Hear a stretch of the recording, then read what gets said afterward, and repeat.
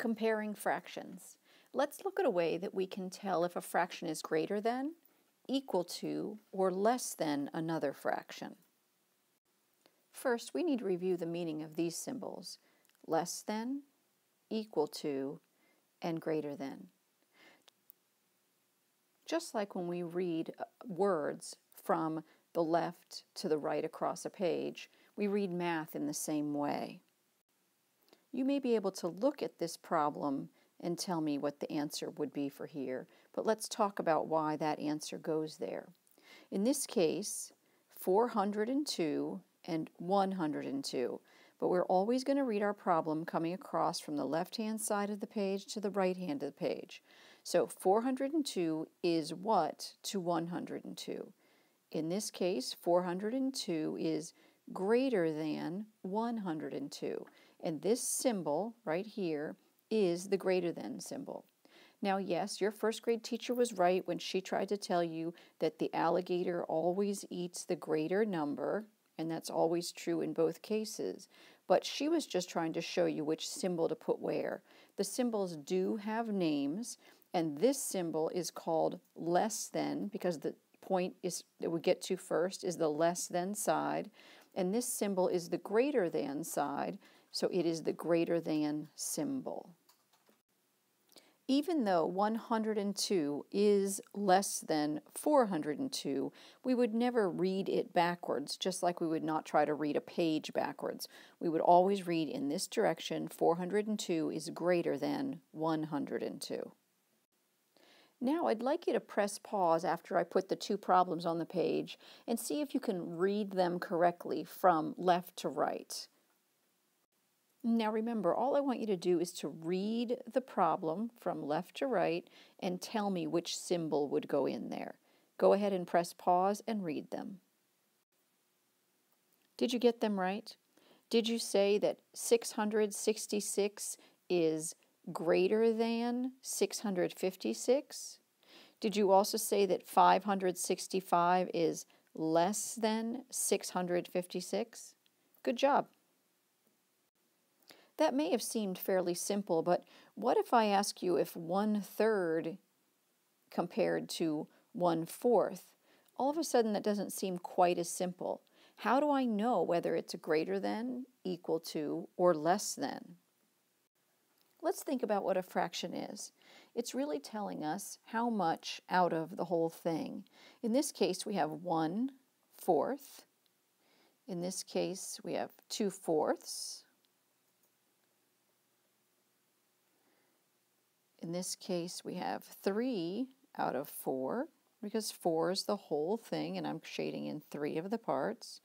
And this last one will shade in 4/4, or the whole thing, because a numerator and denominator, when they're the same, means the whole thing.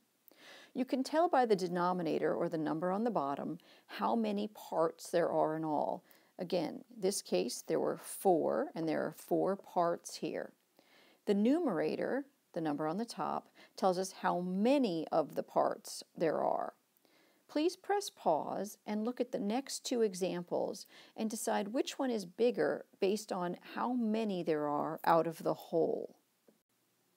Press pause in a moment and decide which one's greater based on the number out of the whole: 2/3 or 1/3, and 6/10 or 4/10. Again, push pause and decide which fraction is greater based on the number out of the whole thing. Did you say that 2/3 was greater than 1/3 and that 6/10 is greater than 4/10? I can tell that I have 2 pieces out of 3 or 1 piece out of 3, and I'm comparing 6 pieces out of 10 compared to 4 pieces out of 10. But what does it mean if the denominators are different from each other? For example, 1/3 and 4/10. How could we compare those fractions? Do you remember when we made equivalent fractions the other day? 2/3, and we wanted an equivalent fraction, so we said that we could do it times 2 and times 2. That's 4 and that's 6. And yes, that 2/3 is equal to 4/6 because now that we've multiplied the numerator and the denominator by the same number, they are equal. We can use that exact same skill to find out if one fraction is greater than or less than another. Let's try. We can easily tell which fraction is greater than the other by finding an equivalent fraction.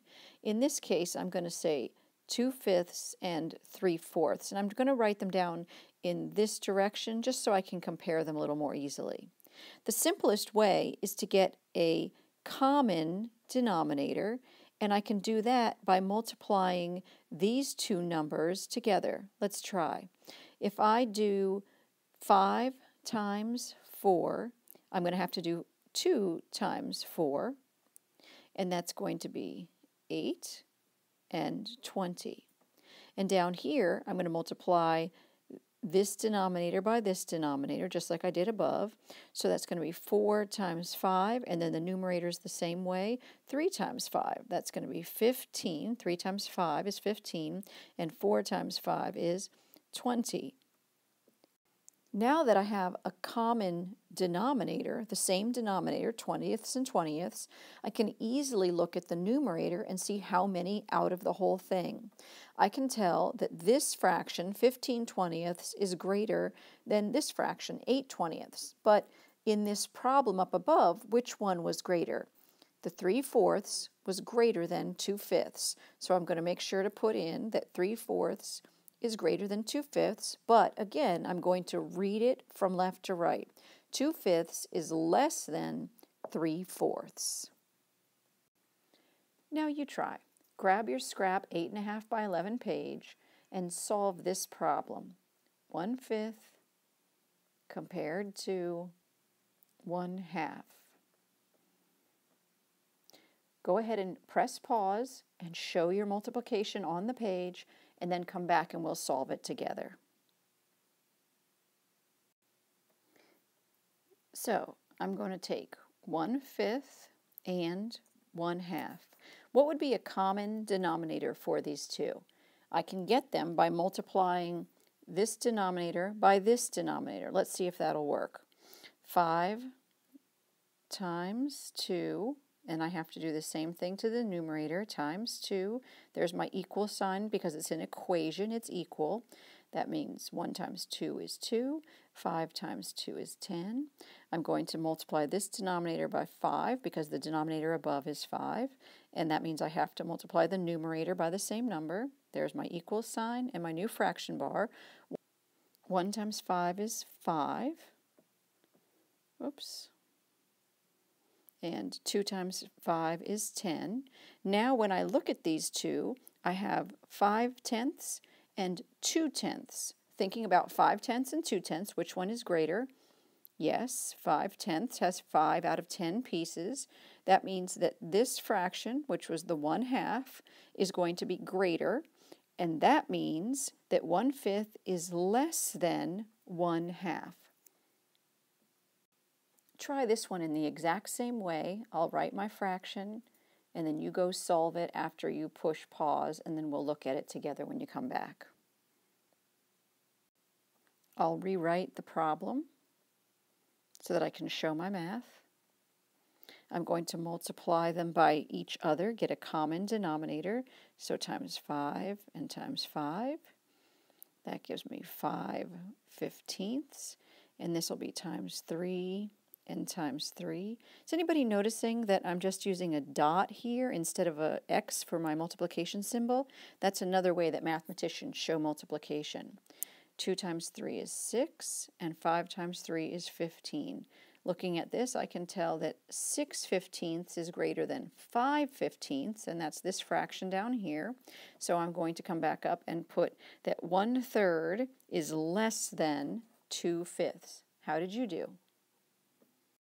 Now I'd like you to turn that same piece of 8.5 by 11 paper over and then turn it sideways so it's horizontal on the page. And then I'd like you to copy these 4 problems down and solve them, then bring them in with you to class. I can't wait to see you tomorrow.